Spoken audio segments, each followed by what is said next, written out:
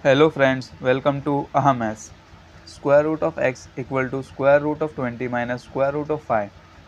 Therefore, we have to find the value of x. X equal to what? Option A root 15, option B 15, option C root 5, option D 5. So, let's solve. Square root of x equal to square root of 20 minus square root of 5.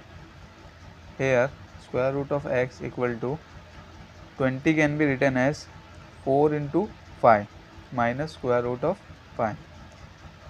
Here we will split the root, square root of 4 into square root of 5 minus square root of 5. Square root of x equal to, here we will take the square root 5 as common.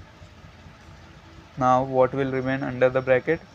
Square root of 4 minus 1. Here square root of x equal to square root of 5 into, what is square root of 4?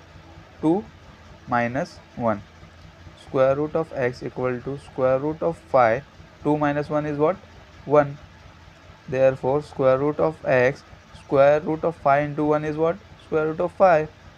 Now we have to find the value of x. So we square both the sides.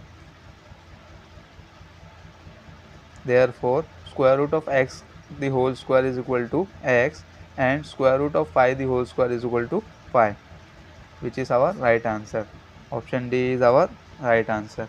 If you liked my video, subscribe to my channel, press the bell icon. Thank you.